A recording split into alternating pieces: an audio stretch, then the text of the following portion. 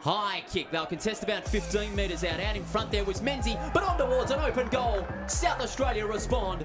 And it is Zane Williams. He kicks to the hot spot. Boyd was the lone crow eater, couldn't take the mark. It comes out the back there to Williams, snaps towards goal. And Williams has put it through for South Australia.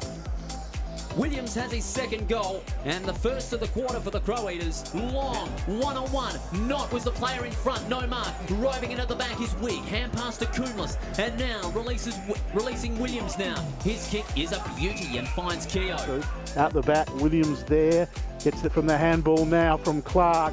Should finish this with a major. Williams right on the line. Keogh couldn't get back, and the Eagles have their fourth.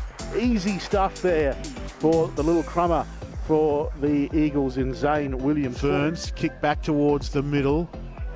Loose ball. Williams comes through. Fends off his opponent. Handballs over the top. Goldsworthy didn't quite sit for him. Chance for the Bloods. Morris. Get some support there from Park. Williams pressuring him. Umpire says, my footy. Long kick and a lob about 40 from goal. Goes over everyone's head.